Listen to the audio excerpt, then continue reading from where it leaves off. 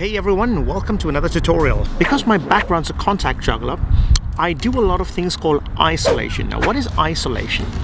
Have you ever seen dancers where their head is still and their body moves around their head? There's also a lot of different other art forms that use isolations. Dancing, martial arts. Also, you might have seen the chicken where the head is still and you move the body and the head stays in place. This is the concept of this. There's people that do it with cards too. Here's what it looks like, and then I'm going to break it down. So this is the move. Now the balls are spinning in the center. Now I'm going to change the focal point to the end. Watch.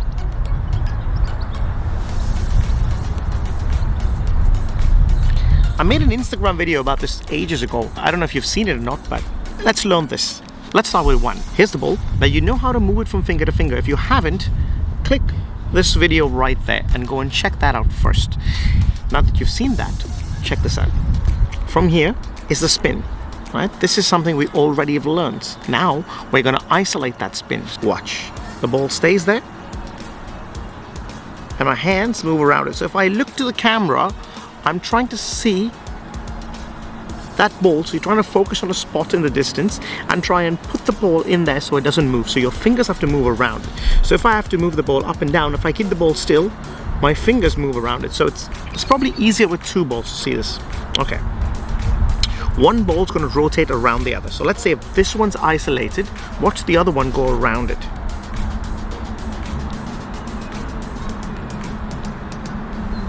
You see that?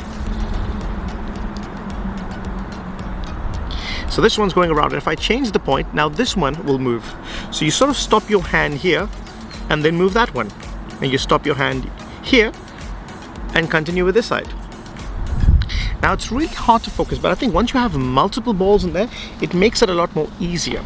So what I'm doing here with 4 balls is I'm doing the same rotation but opposite hands. You might have to slow this down to see this properly, but watch. I start off with it on my hands here. It's hard to see in the camera anyways. So let's say if the focal point is here in the center. That's what's happening.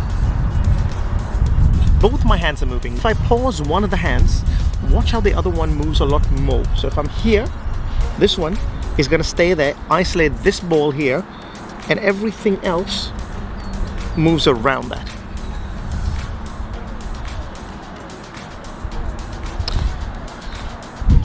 So there we go. That's something that you can practice, sit at home, get your multiplying billiard balls if you have any. There are other balls that you can buy. Small little rubber balls would do the job. So yeah, until next time, see you in another video. Bye bye everyone.